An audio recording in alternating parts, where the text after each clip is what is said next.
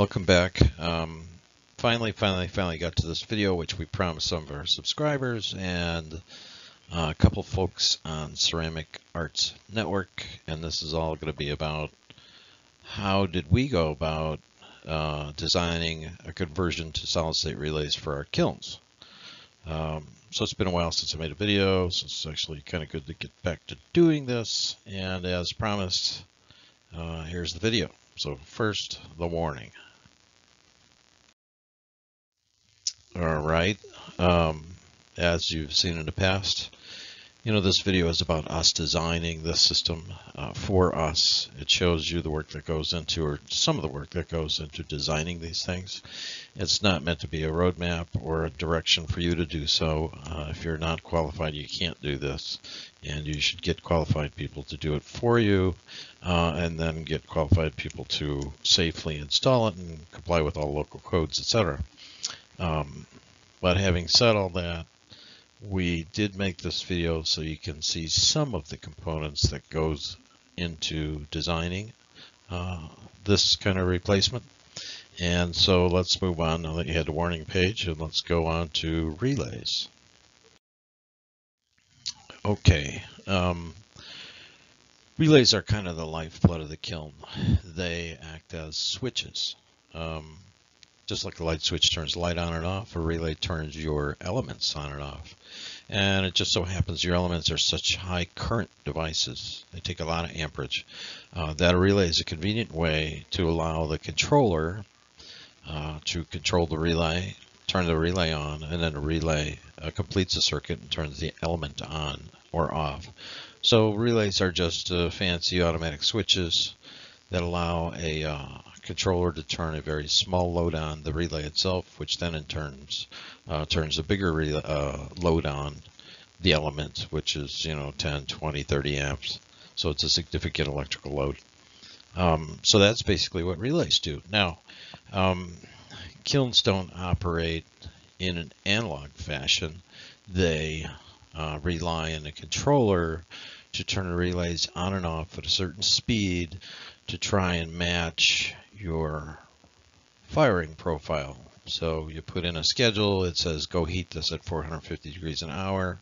The controller's job is to figure out, how long does each relay have to be on and off in order to maintain that 450 degrees an hour. And so it figures that out and it turns the relays on and off, and that's why you hear all the clicking noise. So let's go on to a little bit more about relays, or solid state relays. Let's stick with mechanical for a minute here. Most kilns have mechanical relays in them. They last anywhere from 150 to 500 firings. So they have a finite life. They have a maximum speed that you can make them turn on and off because they're mechanical devices. So for instance, the Bartlett controller, which we use and is real common among a lot of electric kilns, they don't allow the duty cycle of the relay to be less than 10 seconds. And I think their default is 14 seconds. So why is that significant? It's significant because if you can't turn something on as fast as you want to, then eventually it will limit the total power of the kiln. And what we've found is it can have an effect on the evenness of a zone kiln. So what do? Well, solid state relays are kind of cool. They last longer, they turn on and off quicker. So how about we use that? Solid state relays have been around in industry for years and years and years. So now more and more people are converting from mechanical to solid state because of the longevity. But they do have, I don't want to say a bad aspect to them, but they have a negative aspect in that a solid state relay can stick in the on position probably as much or as often as it could stick in the off position when it goes bad.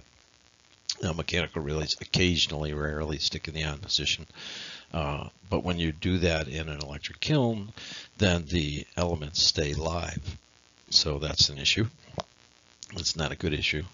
On the other side of that, if we can solve that problem, they are zero crossing devices. So what does that mean? Well, if we look down here at this really exotic hand drawing that I made, AC power really has peak voltages. So, for instance, in the United States, you have a 120 volt receptacle. It really operates from minus 177 volts to positive 177 volts, and it changes its polarity 60 times a second. So that's why we call it 60 cycles. And then, as a result of that, it crosses 0 volts several times during the cycle, right?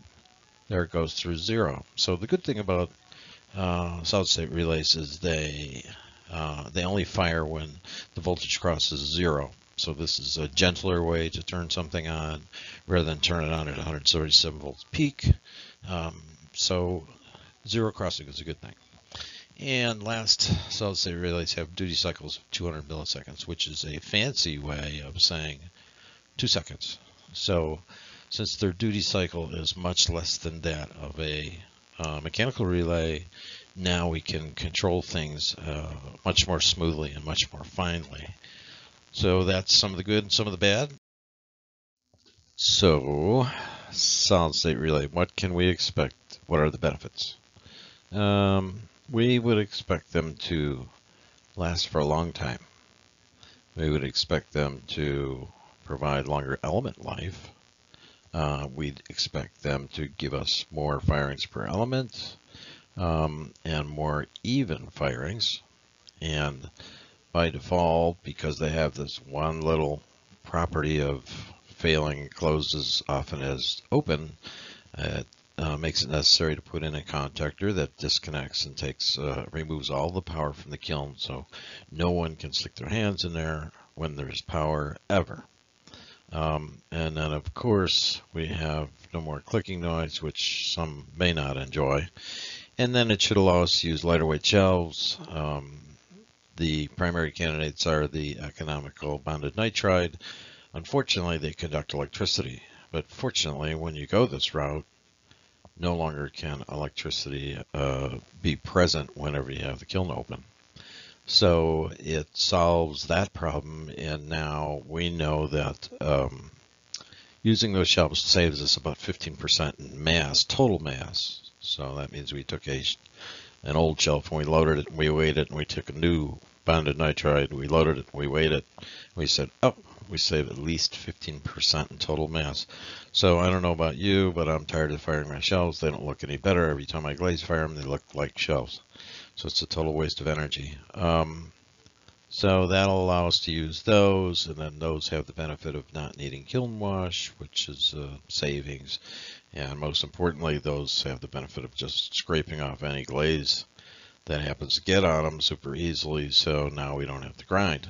And in a studio environment, that's super important because it takes labor and effort and time and all that other good stuff. So that's some of the benefits. Before we can do the design, we need to come up with a philosophy or a sequence of operation.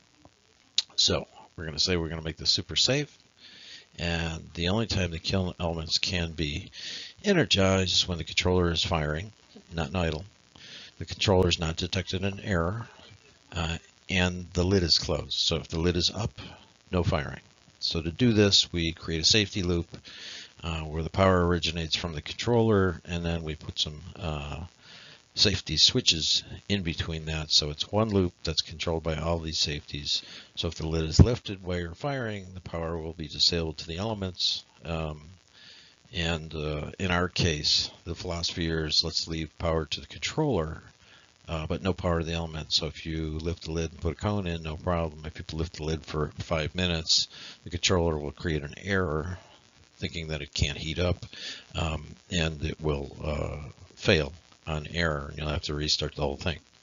If none of that happens, then the controller will just run the program from start to finish, and it'll energize the solid state relays just as if they were mechanical, but it'll be able to do them on a faster duty cycle. So you should end up with a faster firing, which means more throughput for your kiln, and you should end up with more even results and longer element life. So lots of good pluses as a possibility there. So now the design. Okay, so let's figure out our design considerations. we want to do a nice design. So for long life solid state relays, we want to cool the solid state relays as effectively as we can, which means we're going to follow the manufacturer's charts. Back in the day, I used to have to figure out junction temperatures and thermal conductivity, and nowadays this is so common, you look up on their chart and you can determine what size heatsink you need. Next thing we want to do is we're going to supply a transformer for this, and we want to cover what we call the inrush current. So we want a big enough transformer, basically kind of oversized enough so it'll last forever. So that's what that means. The primary power safety loop relay shall be series wired for redundancy. So somehow we want to put redundant action in our primary power loop. The lid safety switch, we're going to go for redundancy as well, just to make it super safe. So now instead of one switch on the lid, we have two. So it's the odds on it ever failing are extremely slim. And then the safety contactor that we install, which is the big switch that turns the main power off to the elements, needs to be sized, actually oversized a bit. So in our case, I think our Kilns 48 amps, the contact rating is 50 amp nominal and 65 amp resistive, which is what our kiln is. So it's rated considerably beyond whatever it's going to encounter. So it should last us a long, long, long time. And then everything must fit neatly in the existing steel control box, so it's safe and code. And all the wiring that we use to wire between devices inside need to be the correct size for the amperage and the temperature, and that's pretty easy to do. And then the final piece is to confirm this thermal design and get a floor. We've got one, something to measure all the temperatures that we have to make sure that our design is running cool and will be long life. And so we have the ability to do that, and we will if we ever build one of these things and put it together. All right, so on to designing this. So I'm an old school guy. I'm going to write it down. I'm just going to hand draw it. And as I hand draw it, I'm going to pull out cut sheets for the parts that I pick. So there's the solid state relay. There's the definite purpose contactor. There's more about the solid state relay. And there's the thermal properties of the solid state relay.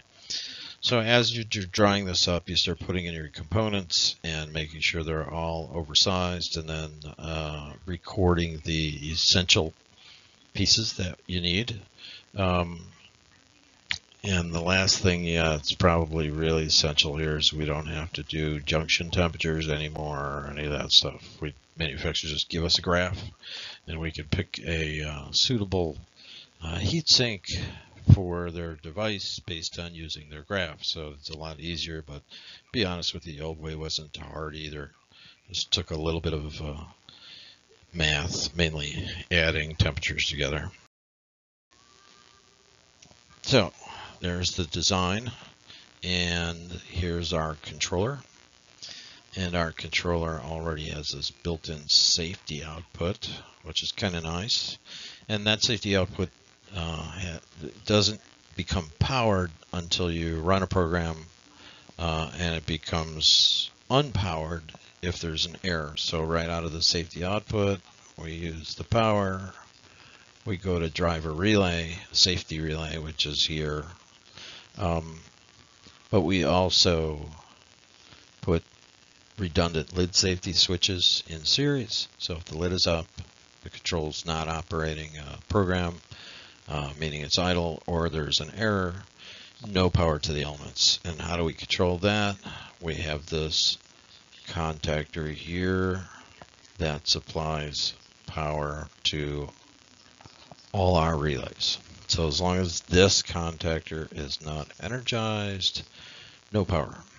So super simple, super safe, duplicate redundancy in the lid switch, as well as this fire enable relay. We series wire double pull single throw in series. So now we have so our probability of ever having anything stick closed is, astronomically low.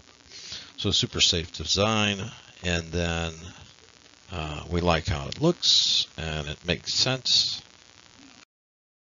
So next thing to do is put it all together and pick parts. And we pick parts based on, if you look here, you saw me earlier grabbing the cut sheets on these things.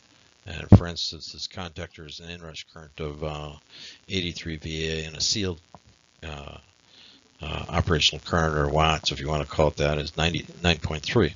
So when we pull the contactor in, it costs us 83 VA. When it's sealed in, it only costs us 9.3. So we have to look at the inrush and make sure our transformer is oversized enough to handle the inrush. And so we go through components like that. Other components we go through, the contacts here are rated at 50 amps and resistive 65 amps. Our kiln is 48, and resistive is what it is because it's all elements. So the contacts are well overrated for the load they're going to carry.